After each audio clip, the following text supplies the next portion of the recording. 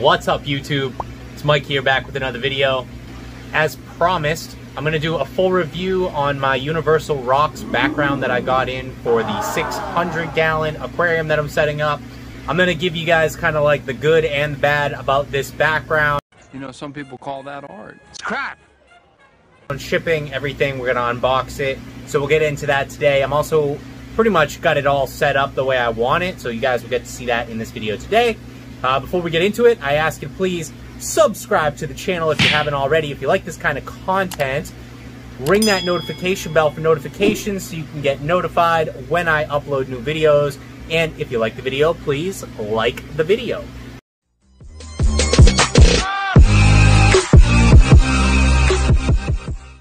Pretty excited about this. I got my roll, my background roll from Universal Rocks. Came in the mail today. It didn't take quite as long as they said it was going to. They said it was going to take 4 to 6 weeks. They didn't tell me that until after I ordered it, which I was annoyed, but it ended up only taking like 2 weeks, I think. So let's open it up. Really get an idea of what it looks like, but let's open it up and check it out.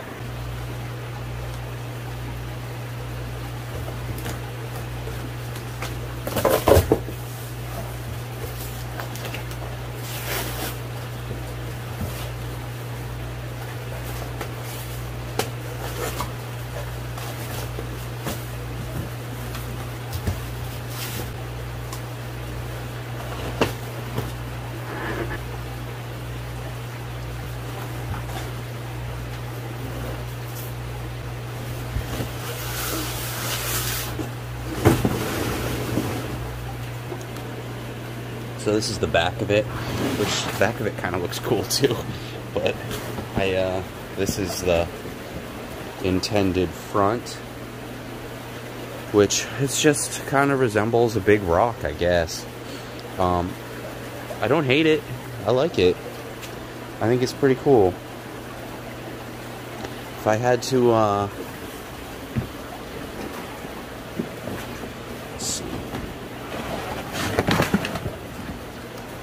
if I had to be honest, it's exactly what I expected. And again, I said this before in the last video, that it is not what I wanted. You know, I'd rather something a little bit more 3D, but when it all comes down to it, this is still not really even affordable for something like this. I think these are overpriced in like every way. But, it's a lot more affordable than something from Aqua Decor or even something that's more 3D.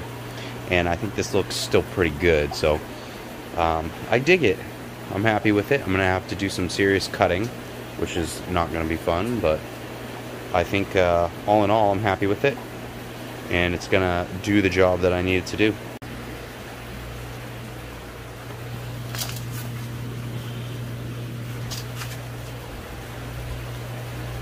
Here's the 8-foot mark, and we don't even got another foot. If we were to lay that down, which my lolly column is in the way, we gotta lay it down, we're not even gonna get to the 9-foot mark. Not even getting to 9 feet.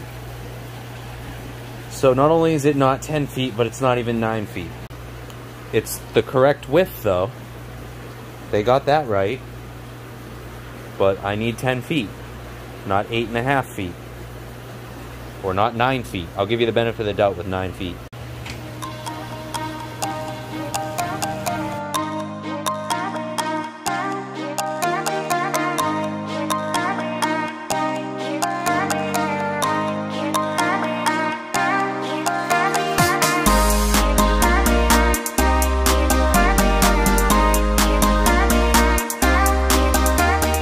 A little bit of a review. I've cut it to size, but I will say a couple things about it. One, it is filthy. Like, it has this gross dirt film all over it, and I've washed my hands multiple times, and now I've actually washed the background itself multiple times, but I'm still getting like a film from it. So if you get one of these, clean it extremely well. So they're gross. I don't like it. I also don't like the way it smells. Something to keep in mind. I mean, I don't know what they're doing over there at Universal Rocks, but I can't imagine whatever this film is like safe to put in your aquarium. I mean, maybe it is, maybe it isn't, but it does not smell safe, and it certainly does not look safe to me. So it doesn't look like a regular dirt, like an organic dirt. Well, that's one thing. Another thing is this was supposed to be 10 foot by 4 foot, and it was barely even 9 feet long. That kind of pisses me off, not gonna lie, because you pay for a certain length for a reason. And although this particular tank I didn't need even 8 feet for, I wanted the extra piece for another tank, and now I don't really have the extra for another tank like I wanted. So I have some extra over here that I can use on really small tanks, but I wanted to be able to do at least a 55 with it, which I should have easily had enough for, and now I do not have enough for. So that kind of annoys me, especially because even though this is a cheap alternative to what I'd really like, this is still expensive sheet, which I think is overpriced, and it's definitely overpriced if you don't get what you pay for. So keep that in mind. Universal Rocks kind of fail on their part in a couple ways. I still don't hate it, although doesn't that look like a footprint to you guys? That looks like a footprint to me. So that's kind of annoying. It almost looks like a boot footprint. Maybe it's not. Maybe it's not, but it sure looks like one to me. So a couple things that I don't like. Either way, I'm ranting. I'm going to try to put it up. We're going to put it over my bulkhead holes. Obviously, I had to cut those out. But we're going to put it over the bulkhead holes for now. And just to see what it will look like, see if it'll stay in place enough, I'm going to try to clamp it up there if it won't stay in place on its own. Let's try it out.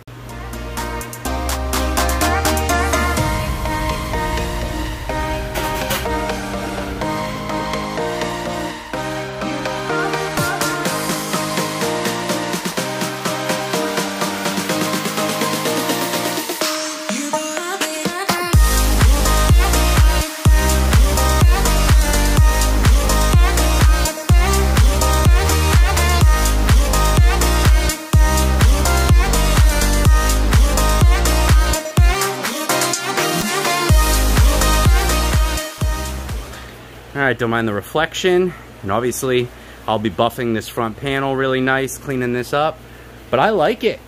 I dig it. This is gonna look really cool. Obviously it needs to be flattened out, but it will have some bump outs for the bulkheads it's going to cover, and then it will have 2 holes for the intakes in the back middles there, and I think the vents, the strainers, I should say, the intake strainers, should kind of hold it on a little bit better too, because I'm not going to be able to silicone this in place due to this being acrylic. I'm going to go a different method of keeping this in place, which you guys will see come along. But for now, I just wanted to kind of get it cut really close to fit. It's super easy to cut, I'll give them that, which I like. If you got a good pair of snips, it cuts really easy and nice and clean. So I can easily adjust this. I obviously made it bigger than I had to on purpose, so I can just cut out what I don't need in the future. But I wanted a little bit of extra just so I could play around with it. That, and it is not evenly cut on the edges, so I knew I needed to cut a little bigger for that purpose as well. But I dig it. This is pretty cool. Actually got this idea, well, obviously I've seen these types of backgrounds for years and years, but most recently I saw Corey from Aquarium Co-op do this with Dean on like a 300 gallon in their new setup. They actually siliconed theirs in place on an acrylic tank. I don't like the idea of doing it personally. That's why I'm choosing to not silicone this in place. I'm probably just going to let stuff and water be able to go back there, and I'm not going to worry too much about it. I think I've got a good option to keep it in place where I don't have to silicone it in. They even mentioned in that video that they think they have silicone that will work for it, but we still don't know how long that's going to hold up for them. Not something I want to depend on, and I've got a few options of how to keep this in place I think better, so we'll move forward with that. But yeah, I saw them, I think they got like the exact same one. I don't know for sure, but I just looked on the site until I found one that I could deal with, that I thought was reasonably good, that I would use, and I purchased that one. Let me know what you guys think in the comment section below about this background. I kind of dig it. Again, pros and cons. I'm not super impressed with Universal Rocks, but it is what it is. good enough. I am happy with the background still, so I will use it. I'll continue to move forward. But yeah, let me know in the comments below what you guys think of it. I'm interested to hear your thoughts on it, about quality, and if this is something you guys would try doing at home.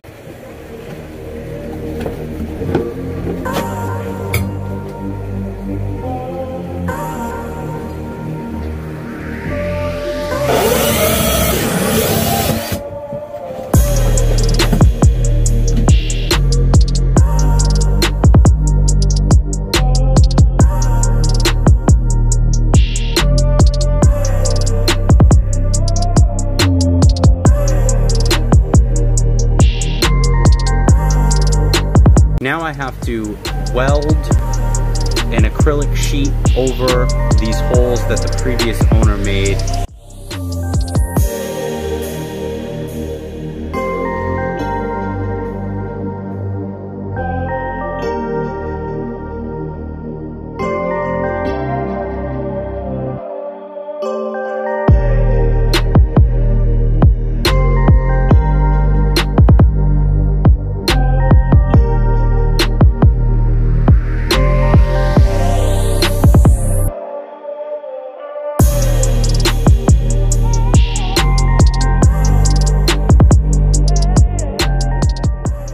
This is the next one I'm gonna patch. I went back and forth about whether I was gonna patch these bottom holes or not, and I decided at least I'm gonna patch this one, especially because it was cut so badly right there. So the guy did such a bad job drilling this hole. I'm gonna patch over it with a nice big piece of acrylic here. I've got a huge patch for it. I'm going a little overboard, and it's 1/2 inch, just like the same thickness as the bottom panel here. They go really thin on the bottom panels because in theory they don't have any real pressure because they're supported evenly. So you don't really need thick acrylic. And technically I don't really need thick acrylic to patch this, but I'm just going a little overboard with it. So 1/2 inch, and hopefully I do a good job on this one. It's super important. But the nice thing is I got a flat surface, it's on the ground, so gravity's in my favor, and I can easily weld all the way around the 4 corners. I can weld, I can use weld-on 16 after I've used the weld-on 4 underneath it to go around the outside edges. So I think I have a lot less risk with this one.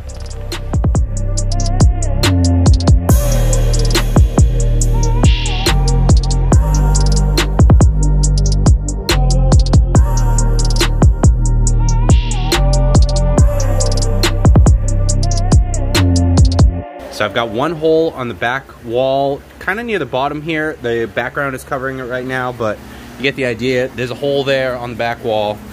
So I'm gonna plug that one with a bulkhead here. And I couldn't find any nice flush caps for 1/2 inch.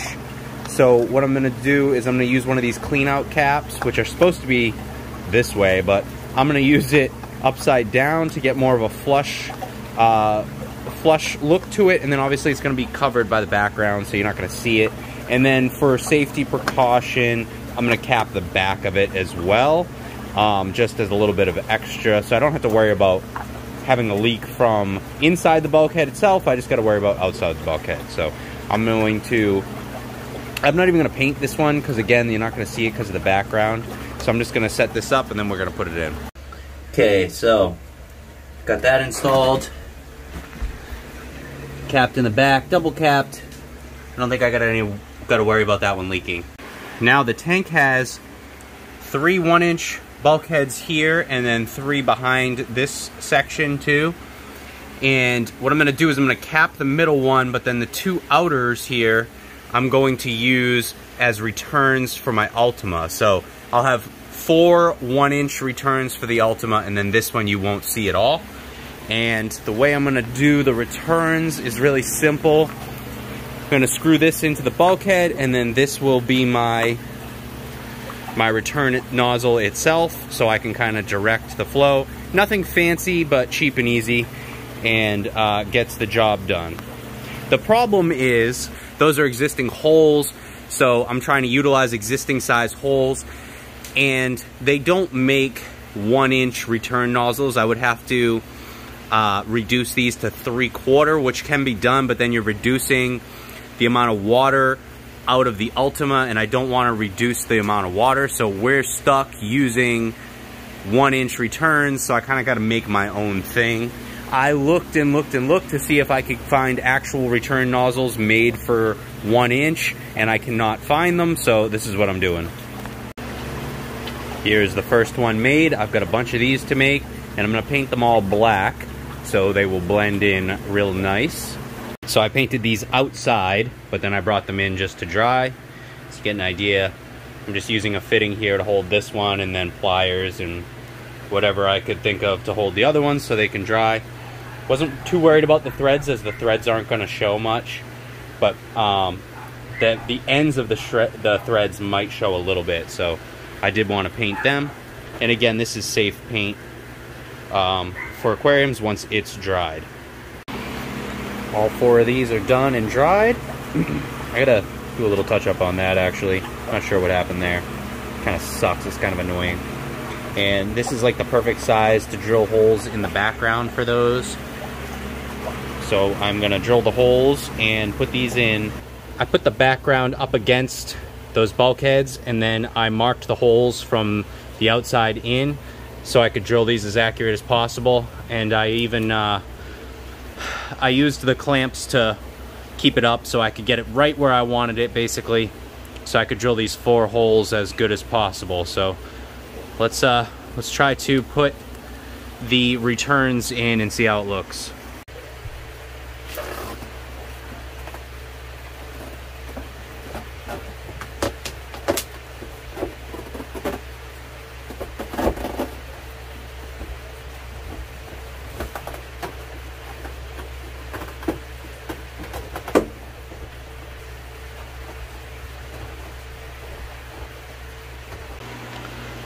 Well, this is it.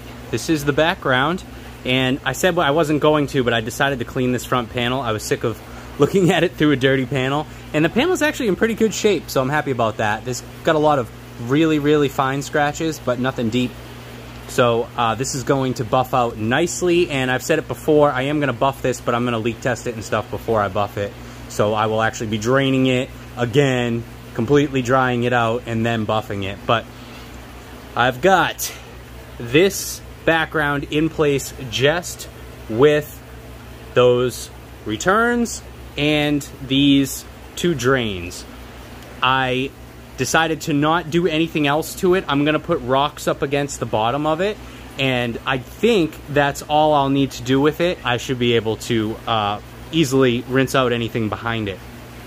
So ideally, I'd like to just keep it this way, where it's not siliconed in place. It's just keeping itself up there, and then some rocks to help keep it in place.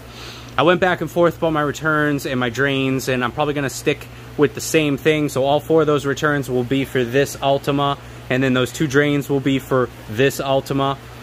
I just have to decide how I want to do my drain returns to this tank, and how I want to do, I got to do a drain to the sink, and I got to do returns from this tank all the way to here. So there's still a lot of plumbing to do.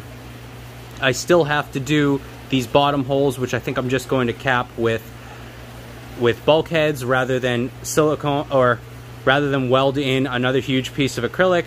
Or I'm going to see if I can get an acrylic company to cut my squares down for me so they're smaller, because that's just way bigger than I needed to do.